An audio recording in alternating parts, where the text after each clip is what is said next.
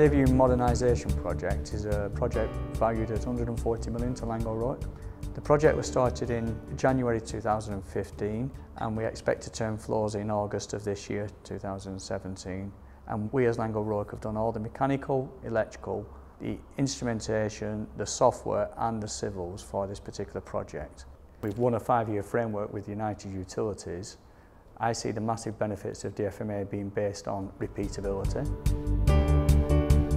I had a vision of what we've called a configrator within Laing O'Rourke.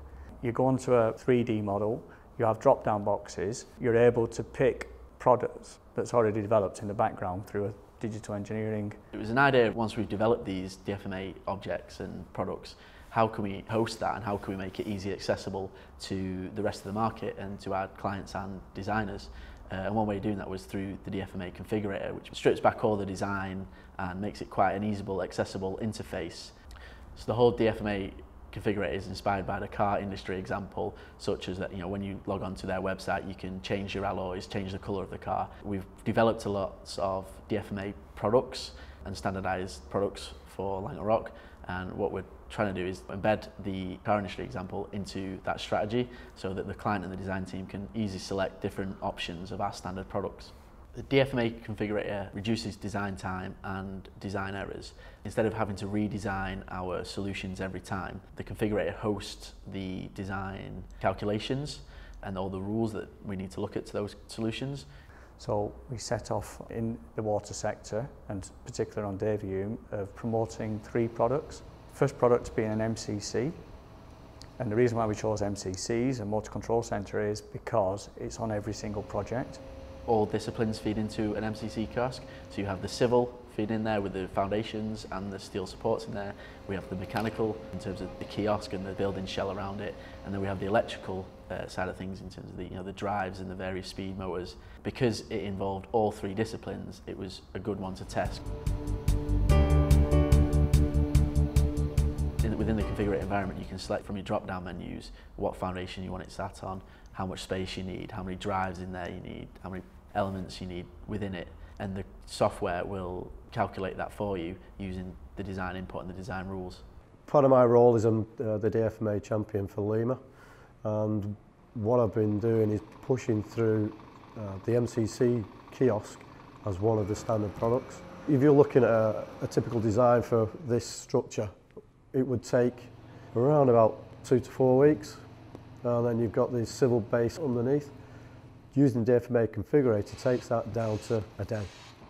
We are producing all the relevant documentation that's associated with that as well, looking at programme, looking at design risk assessments, method statements, all ready on day one.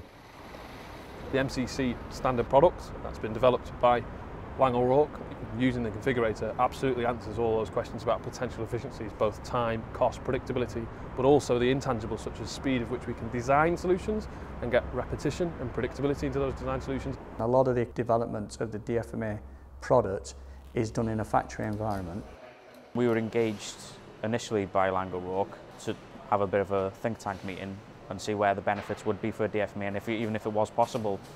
It was difficult because of the amount of connections and the physical size of the panels that we were delivering. We went there to try and reduce the amount of connections on site by 50%, and at the end of it we came to delivering the whole panel as one connection. The MCC configurator has allowed us to reduce the number of connections on site by 1,000 per panel, and we've got 14 panels on Davyhulme. So we saved approximately 6 weeks. There's a massive saving on time. The quality assurance from the supplier is a lot higher as well because everything is tested off-site.